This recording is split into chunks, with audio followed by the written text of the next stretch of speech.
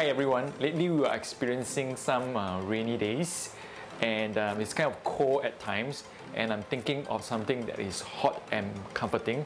So let us check out the ingredients for today. I have been catching the green-eyed grouper lately for my fishing trip, so let me scale the fish and probably take one part of the fish for our dish today.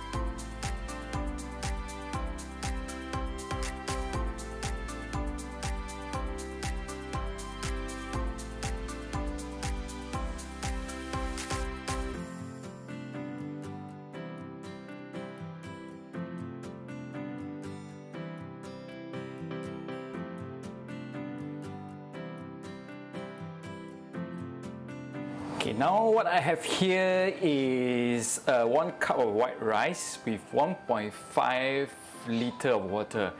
Make sure you wash your white rice before you start cooking the porridge. Okay, the next thing that I want to do is to put in those scallops that we have soaked and pour the liquid in as well, because that gives more flavor to the fish porridge. Do the same for the dry shrimps, and not forgetting our dry squid. Then cover this up and bring this to a boil. Once you see that the porridge is boiling, it's better to remove the cover. If not, you will experience overflow of the liquid. So always pay attention when you are cooking the fish porridge. You will need to cook this fish porridge till the rice is soft. So time to time, maybe that you can actually take out some rice and have it a taste to find the right softness that you know that it is already cooked.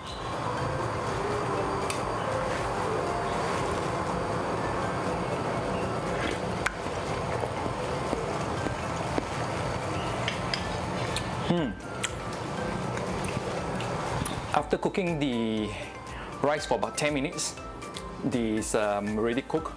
Okay, first we will put in the what we call the tong chai. Right, this is the last one that we put in, and after that, put in just one teaspoon of soy sauce. As for pepper, is your preference. You can put a little bit to have that peppery taste, or like me, which I love pepper, I put it a little bit more. Give it a finer taste.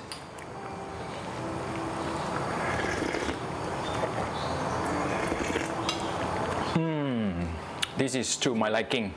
It has a little bit more peppery. So now we need to put in the last piece of the equation, which is the fish. Quickly put in the fish, and important is that you try to separate them and not to put everything into one position.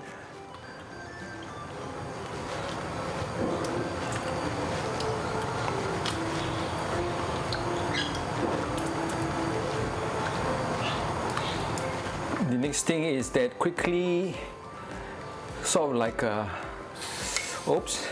quickly stir the whole porridge.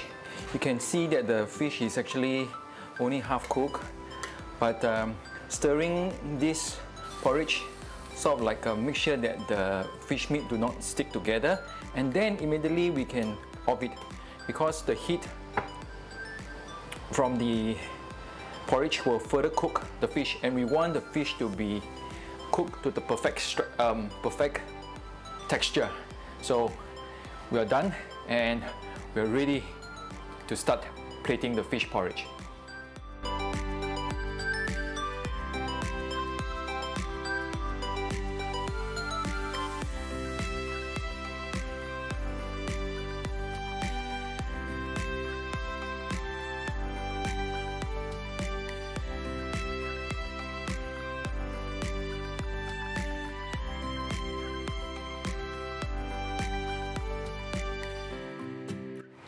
Well everyone, Teochew fish porridge. First I would like to try the fish that I have prepared, that green eye grouper. Dip into the chili padi soy sauce that I prepared earlier on.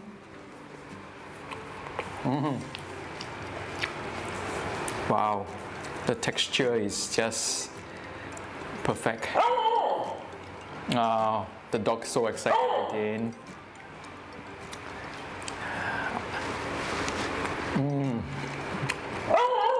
Tender, awesome. Next thing that I want to do is to have a little bit of that porridge and the soup, and I pick up pieces of that dry squid, the tong chai, and the dry shrimp.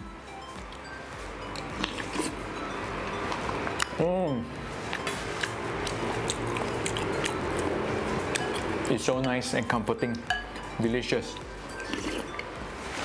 I'm so happy with today's cooking because the fish texture is so nice, cooked perfectly, and of course the fish porridge is very comforting.